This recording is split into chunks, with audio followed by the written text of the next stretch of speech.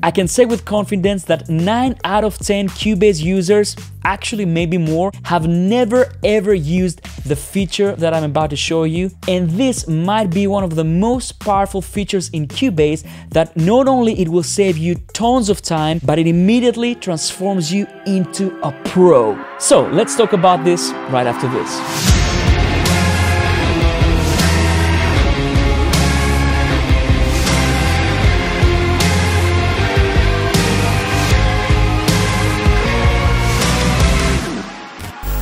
So like I said, most Cubase users that I've ever known in my life have never ever used this feature that I'm about to show you, and they don't even know what it is. And some of the users know what it is and they're really scared to use it. They have no idea what it does. And this feature is the logical editor. Now, before you stop watching this video, give it a chance. I'm pretty sure that you will find quite a few things that are really useful. So I'm going to show you 5 of my favorite logical editor commands that I'm using all the time, and they've saved me so much time over the years. First of all, let's open Logical Editor. If you want to find Logical Editor, you go Project and then you go Project Logical Editor. There we go. And it's this window. Quite a few people are intimidated. They have no idea what this window is. Now, if you want to get started with Logical Editor, I would suggest that you use some of the nice presets that we have here. They have some examples, we have naming schemes, we have different ways to delete events according to specific conditions and everything. But today I'm going to show you my own personal project Logical Editor commands that when I go into a studio and I work on a client's project, it really makes a big difference in terms of time, but it also makes a big difference on how you look in front of a customer if you happen to work with somebody side by side. So my first favorite command, as you can see, I have a separate folder here for my own personal commands, is color coding my tracks very, very easily. Now, let's take a look at this project here, right? Honestly, this thing gives me a headache just by looking at it. Everything is gray. I have no idea where to start. I don't know where the drums are, and this is a relatively small project. You know, if you're working with bigger projects with 100 tracks, 150 tracks, then things can get more complicated. But for this example, this will do. So let's say I received this project from a client. Maybe I want to figure out where everything is, but most of the times, if you're working on your own material or if you're working with somebody that knows what they're doing, most of the times you will have the names of the tracks like kick, bass, claps, hi-hats, guitars, and so on and so forth.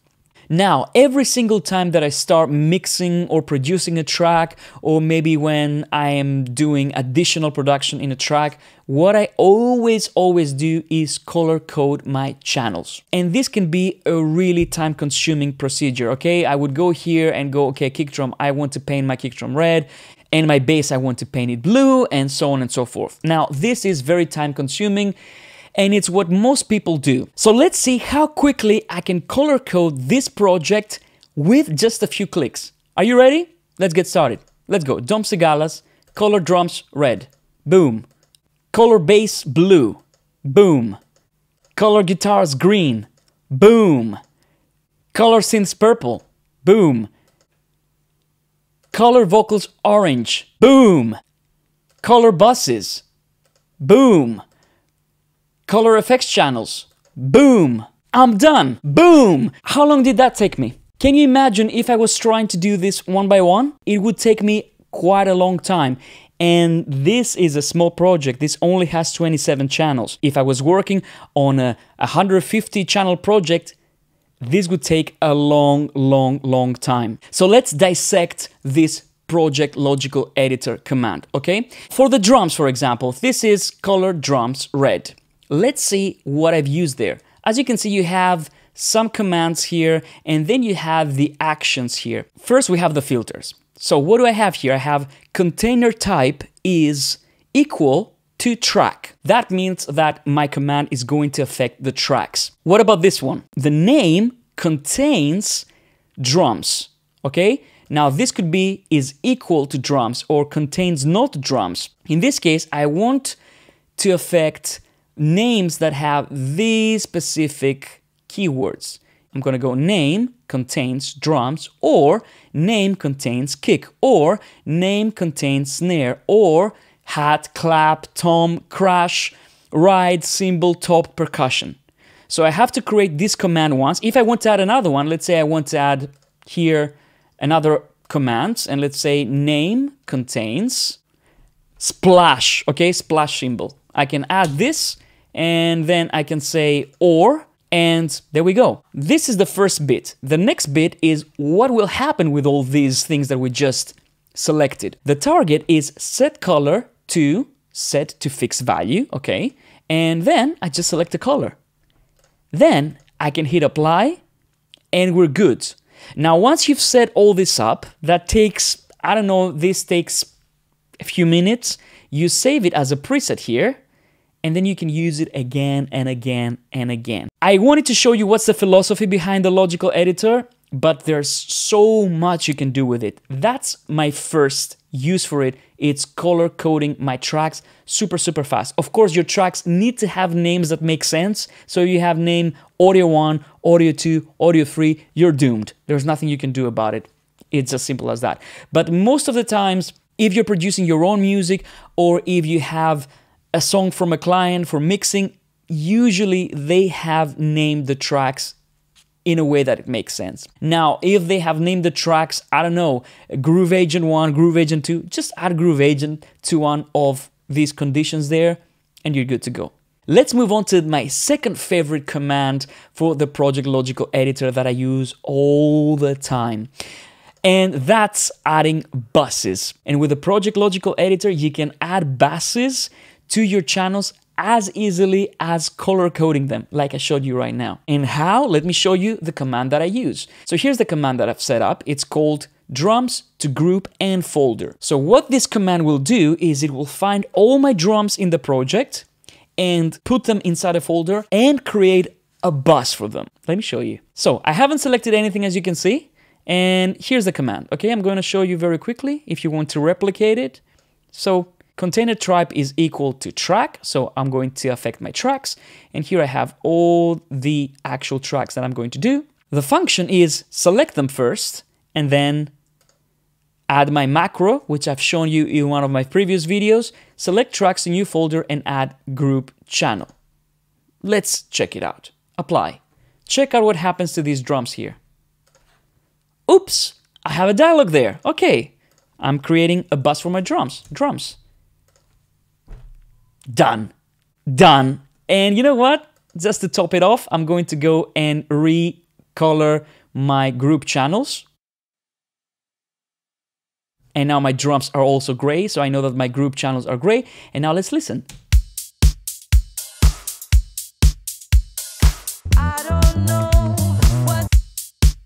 And just if by magic, all my drums are put inside a folder, they are routed to a drum bus, and I don't have to lift a finger. Let's check it out again. Go again. One click. Check it out. Boom. The only thing I have to do is type the name of the bus, and that's it. And you know, they could be completely scattered. They could be up and down. You know, my snare could be at the bottom of the project and completely scattered. It doesn't matter. You do it like this. Super easily. Now in this case, I'm using a macro here. This is a selected tracks to new folder and add group channel. Watch one of my previous videos about this and you will know how to do it. I'm going to try and link it right here. Let's go to the third command that I use all the time. So let's say that I want to do some really intense drum editing or some really intense vocal editing. I always like to be focused on the element that I'm editing rather than having a whole project and it kind of distracts me. So let's say that in this case, I want to edit those drums, move things around, chop, and all these things. And I want to focus on the drums. Here's the command that I use. Show only drums. I click on this, and then again, let's go through the command. Container type is equal to track, and name contains not kick. Name contains not snare. Name contains not hat, and this is all with and instead of or that we used before, right? Because we want all these conditions to be met. And, top, crash, cymbal, ride, and then I go to the target, okay? And then I say track operation, there you go, high track, and toggle. Let's check it out. What happens when I hit apply? Oh, boom! I have just my drums right there, and I can start focusing on this right now. Now this command has hidden the drums, but that's why here, instead of having enable or disable, I have toggle. So if I click apply again, everything is back. How cool is that? Apply, just drums. Apply, no drums. Apply, just drums. Apply, back to project. Apply, just drums. Apply, back to project. Now if I do exactly the same thing, and here I have all the conditions for the vocals, for example, I can do the same thing for vocals, I can do the same thing for guitars, I can do the same thing for synths, I can do pretty much anything I want. The only thing I need to do is set up a project logical editor command for this. Let me show you the next command. So that's command number 4, and this is muting. I can mute all drums, I can mute all vocals. Basically, it goes the same thing for every element of a production. For example, let's say I am at the end of a project and I want to create an instrumental, or maybe I want to listen to how the song sounds without the vocals. Yeah, most of the times you will have them in a bus and then you can mute them, but sometimes you might have some vocal elements outside this bus, or you might have some background vocals and you want to make sure that they're absolutely muted. Let's check it out. I go here and I say mute all, let's go all drums in this case. See, I have exactly the same names, and try and be as generic as possible. So maybe for this one, I would actually make it symbol instead of symbols, because I want the command to be triggered by symbol and not symbols. So if I have symbol, it's still gonna be triggered. Now let's see what happens once I do this. Let's play the track. I've been working till the morning light. I don't know what's in my sight. You and I don't compromise. And then again, if I go toggle,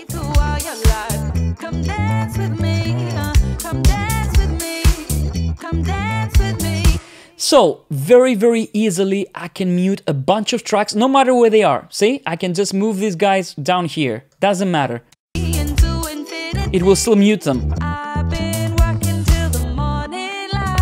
And this I use all the time when I want to check out how a song sounds without maybe synths, without maybe my vocals. It gives you a fresh perspective. Okay, and you can identify problems. And everything that I show you is completely customizable. So you can take the initial idea and turn it into something of your own. Let's move on to the last command that I'm going to show you today, and this is the inserts bypass. Let's go to my library and go to inserts bypass toggle. Now, what's gonna happen? Now, this is a little bit more smart than going here, okay? In order to deactivate all your inserts, you can go here into the mixer and click on this, okay? And this will deactivate all the inserts. But the downside of this is that this will even deactivate the inserts for your FX channels. So if a vocal goes to a reverb, then this insert will be deactivated on the FX channel, and that will make the vocal sound louder because it's going to be driven to this FX channel, but there's no reverb anymore, so you're going to get twice the sound, if that makes sense. But with this command, what I'm doing is I'm only deactivating the inserts on the channels and not the effects channels. So let's see what it actually does. I've been working till the morning light. I don't know what's in my sight. You and I don't compromise. So as you can see, all the inserts for the channels are getting deactivated. But if I have an effects channel like here, see, I have my DVR 250 reverb and my TC 2290 delay, these don't get deactivated, which is, in my case, what I want. I don't want to have the vocal going through these channels and confusing me. I want to hear how everything else sounds without the insert effects. I can see through all your life. Come dance with me. So this is something that you can't do by using this button here. So let's dissect this very simple command here. So container type is equal to track. We know this by now. And media type is unequal to effect. And, see? And. So the effects are not going to be affected by this. And what is the action? Well, for that track, bypass the inserts. And how? enable, disable, toggle. So I can go back and forth like this. How cool is that? So listen, this is just 5 of my favorite commands, but I'm using the Project Logical Editor all the time and it saves me so much time. And the great thing with the Project Logical Editor is you can be very, very creative with it. You can start creating commands that are super complex and literally it would take you hours to do something that the Project Logical Editor can do with just one single click of this apply button here. So I would say start out really slowly, take it easy, check out what the examples do, check out what I did on this, you know, feel free to pause the video and see what kind of commands I have there and how I built them. And then when you're confident, go to the initial preset and start adding your own commands. So the way I do it is I go plus, I go media type is audio, okay, let's say media type equals audio channels, and the action is, for example, a very simple action is select, okay? And when you do this, you know, this is a super simple command, but, you know, I think this way you will understand how it works. If I click apply, see, it selects just the audio channels. If I go and change this to MIDI, it will select just the MIDI channels. And then I can even add another action here. And I can choose function, transform, position, move to cursor. And it does it, you know? You can be very creative with these things. These things can help you a lot with editing. They can help you a lot with organizing a project, with figuring out where things are. It's a lifesaver. And honestly, guys, I would really love if this video inspires you to use it, because this is one of the things that Cubase has. And I really, really want to stress this out. I haven't seen any other DAW having this much control with a tool like this, like the Project Logical Editor in Cubase. So it's a really power user tool, but once you learn how to use it and how to create your own presets, you'll be flying, I guarantee that. So I hope you enjoyed this video, guys. In the comments down below, let me know, did you know about the Project Logical Editor? Were you using this, or was this the first time you came across it? And let me know if you have a cool command in the Project Logical Editor that I should know. I would be very interested in that. If you enjoyed this video and if you learned something, don't forget to subscribe to the channel. Hit the thumbs up button, it really, really, really helps. And don't be shy to share this video. Let's spread the Cubase love. Thank you so much for watching, guys. I'll see you in the next one. Bye-bye.